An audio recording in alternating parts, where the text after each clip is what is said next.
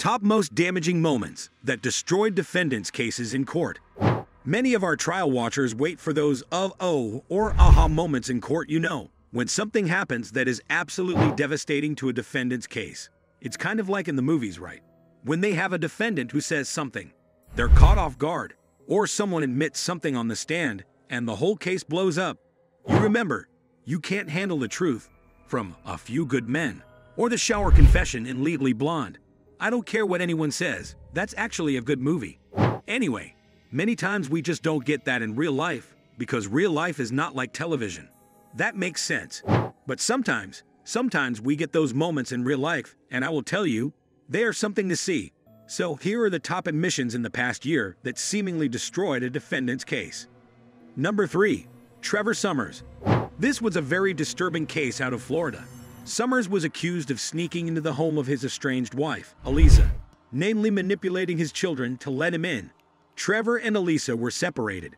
They were in the process of divorcing. In fact, Elisa took out an injunction against him, and he was charged in connection with tying her up, sexually assaulting her, and then kidnapping her. So at one point in his trial, Summers decided to let go of his attorney and wanted to represent himself, which is his constitutional right to do. Now listen to what she had to say. "I'm asking you specifically, before we had sex, did I threaten you or force you to have sex? My answer is yes. You forced me to have sex with you. Did I hold you down? No. Did I push you? Not at that time of having sex.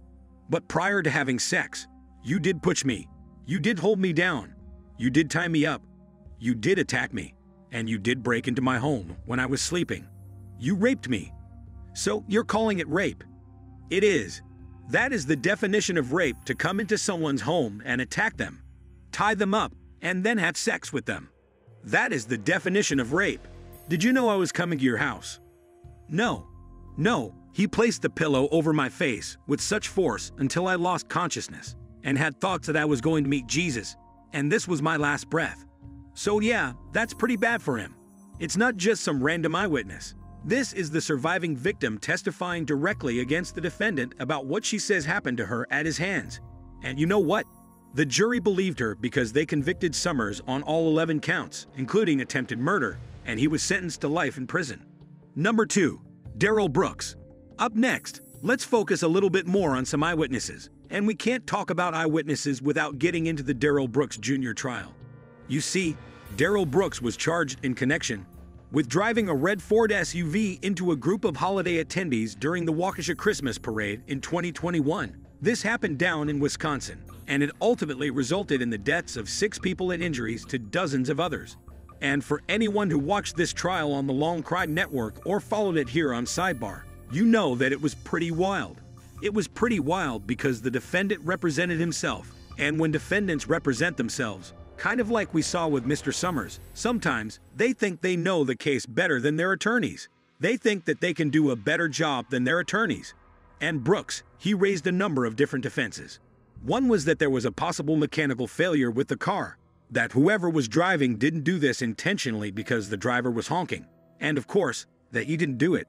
The most devastating moment for Mr. Brooks is when you had eyewitnesses positively identify him as the driver. But did you see anybody, like, actually fly or roll or tumble? Yeah, so originally it was, I heard sounds like thuds, and then it was in the air, like bowling pins. Okay, did you get a look at the driver of the vehicle as it went through the parade? Yeah. Mom, when I had just said it veered to the left and then struck the group of people, it was probably about 6 or 7 feet from where I was standing. Okay, and I saw directly through the driver's window. What did you see? I saw a man focused on the group ahead of him. Is that Darrell Brooks that you saw? Yes. And as soon as that happened, about 10 seconds after, I froze and I said to my mom, who was with me, I just saw that guy at the gas station, and it clicked that it was the same person. You remember exactly that was the same person? Yes. You say that the vehicle was coming right at you. Were you able to see inside the vehicle? I was. How many people were inside that vehicle? I could only see one person in the vehicle, presumably. Yes. It was on the driver's side, front driver's side. Could you tell? Yes, it was a black male. And at the time, the eyes is what drew me in were completely wide open. And You made eye contact with the individual driving the vehicle. So you looked eye to eye with the person who hit your daughter. I did. Do you see him in the courtroom today? I do. Can you point him out by where he's seated and what he's wearing? Take off his face mask. Thank you. He is seated at the table located over here.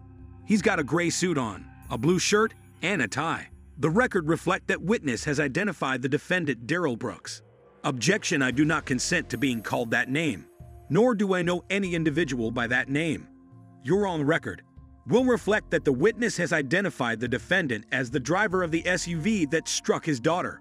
May my objection be noted for the record as well, Your Honor. Fighting all of the sovereign citizen rhetoric, where Brooks seemingly didn't consent to his name and the government having authority over him, it didn't work. To have eyewitnesses to a crime, and point out the defendant, that is huge. That is a prosecutor's dream. And it worked. The jury convicted Brooks of all 76 charges, including 6 counts of first-degree intentional homicide, and he was sentenced to multiple consecutive life terms of imprisonment without the possibility of parole. Number 1. Let's move on to defendants taking the stand, because sometimes when defendants take the stand, it ensues to their benefit.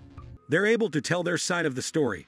They were able to explain why they did what they did, or maybe they didn't do something. Usually, taking the stand has a benefit in self-defense cases and also police-involved shootings, because we want to understand why someone felt the need to pull the trigger. And that was the case in the Aaron Dean trial. Aaron Dean is a former Fort Worth, Texas police officer who shot and killed a woman named Tashana Jefferson at her mother's home. This happened when Dean and his partner were responding to a call about an open door at the home. Now, at the time, Jefferson was just babysitting her 8-year-old nephew and playing video games with him. According to prosecutors, Dean never announced his presence. He never said he was an officer. He didn't knock. Instead, he was shining his flashlight, and that's when Jefferson looked through a bedroom window while holding a gun that she had a license for. And Dean said, "Show me your hands. Put up your hands." And that is when Dean shot and killed Jefferson. He was charged with murder, but he argued that he was acting in self-defense, and he was justified. You did have all the information you needed at that point. Just tell the jury. Just tell them. You didn't do a good job. Would you give yourself an A+ for that minute 17 seconds? There's probably things I could have done better. What grade would you give yourself? A to F. I'd like to see how you know. Go ahead, tell us. I'm talking before you pull the trigger. That minute 17 seconds before you pull the trigger. A to F. Probably a B. Oh, B, a passing grade. What do you think you did the best? Not sure. You gave yourself a B, and you can't tell this jury what you did the best in those minutes and 17 seconds? No, I'm not sure. You want to change your grade, maybe? No. So you're happy with every decision you made up until that moment you pulled the trigger. About investigating this open structure. Sure, there were things we could have done better. You're telling this jury you're happy with every decision you made from when you first turned that body cam on to the minute and 17-second mark. Based on what I knew at the time, yes. Oh, checking that house, checking that perimeter. You're giving yourself a B. Yes. He shoots and kills an innocent woman in front of her young nephew and grades himself a B. And then he can't even answer why that's the case. He can't even answer what he did right. Seems pretty confident in his actions, but he was ultimately convicted. But he wasn't convicted of murder. He was convicted of the lesser charge of manslaughter. In other words, the jury felt that he acted recklessly, not intentionally, and he was ultimately sentenced to over 11 years in prison. Did you like it?